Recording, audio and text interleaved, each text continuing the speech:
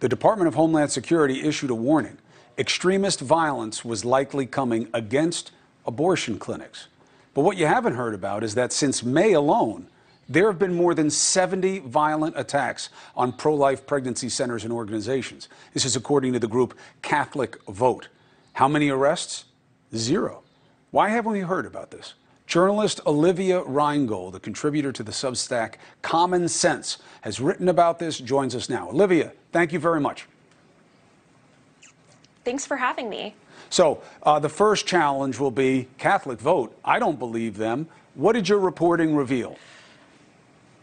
Okay, great question. So I went through this list of 75 attacks, and not to call out Catholic Vote, which I believe you just mentioned, there is a conservative lobbying group.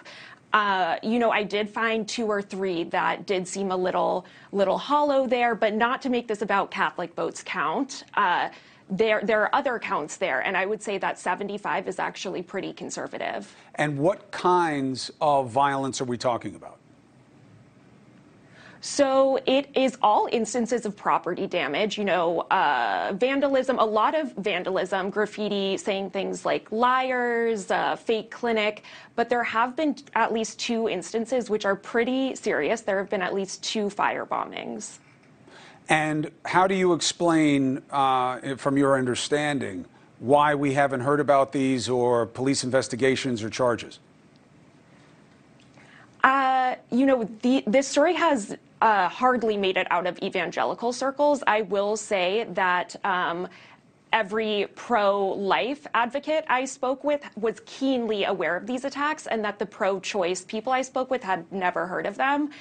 So I guess to answer that question, I will refer to my own experience reporting this and the reaction I got from some of my friends who said that, well, just kind of brushed this off. I mean, they're right to point out that abortion providers have died, and this is largely property damage, but I'm not sure that everyone is concerned about these attacks.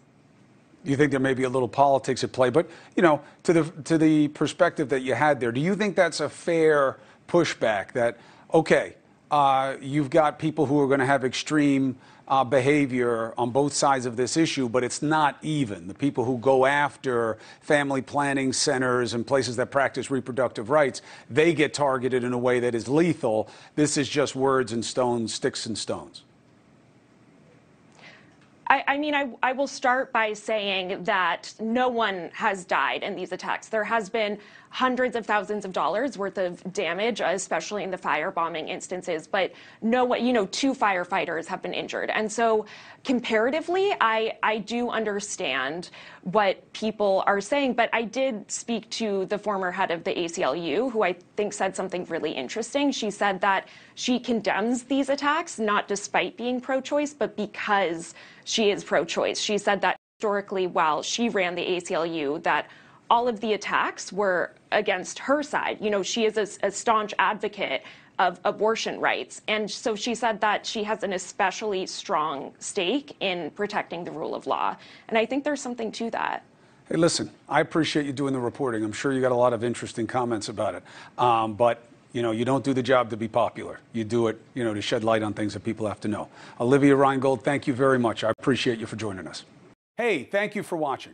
Please go to newsnationnow.com, newsnationnow.com, and you can find NewsNation on your television provider. And don't forget to click the red subscribe button down below. Then you will get more of NewsNation's fact-driven coverage.